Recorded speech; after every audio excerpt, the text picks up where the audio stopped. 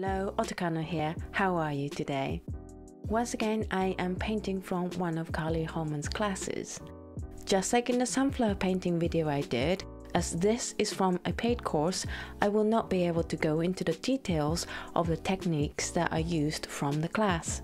However, I will leave a link to this particular class down in the description below.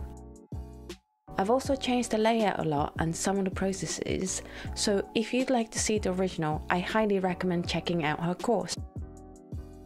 I am not sponsored by her or the Artist Network. I am just an artist thoroughly enjoying the gun-ho, let's see what happens kind of processes that she teaches. So onto the painting. I have been putting this piece off for quite a while. I saw the lesson a couple months ago and totally fell in love with the colours and the process.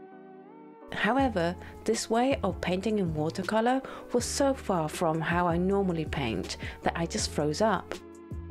All the colours were new to me, all the mixed media stuff were new to me, all the techniques were new to me. I mean, when I first saw this lesson, I had never even done an underpainting in my life. So I had to work towards doing this class very slowly. First, I had to get all the colours. That's when you got to see my Karyln palette video. Then I had to get all the extra materials like special gauze I had to import from America, special glue, magic erasers, tissue paper and baking sheets. Yes, baking sheets. It took me a few weeks to gather everything up. However, even when I had all the materials, I was still scared of doing this painting. I should mention at this point that this particular lesson I am painting from is lesson 10 of 10 from her course.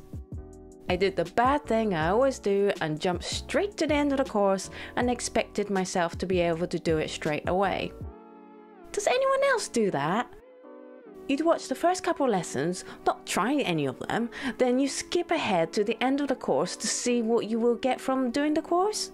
You fall in love with the final piece, and so you ignore the 9 other lessons and make yourself try the lesson 10 first.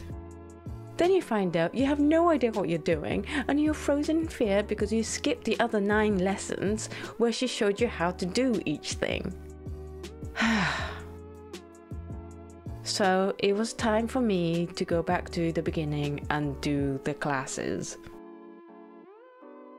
I have to admit, I didn't do all the classes, but I felt so much more at ease by the time I sat down to paint this piece.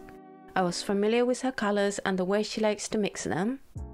I knew what colours I'd like and where to just pick my own colours. I've had a few practice at the Gauze thing and how to fade colours in and out with good control.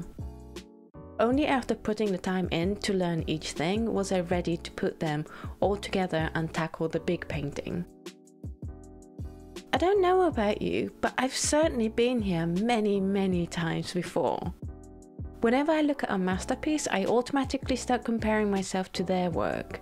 I egg myself to paint a masterpiece like them, entirely forgetting that they have gone through a very long sequence of their own personal lessons that I have just begun. I put my pressure on myself to create masterpieces when I haven't familiarized myself with the medium, the colors, or the techniques. I expect myself to jump off from the highest diving board when I've just dipped my toes into the pool for the first time. No wonder fear takes over. This painting has taught me that learning the basics isn't boring. It's the thing that's going to let you really enjoy yourself when it's time to paint the big piece. The thing that is going to remove the fear from your creative journey. Taking many teeny-weeny steps instead of one big leap is going to result in a much more enjoyable, creative experience overall, as this painting has been for me. If you have any tips on breaking through the fear of painting, please share them in the comments below. Thank you so much for watching. Please like, comment and subscribe, and I will see you in the next video.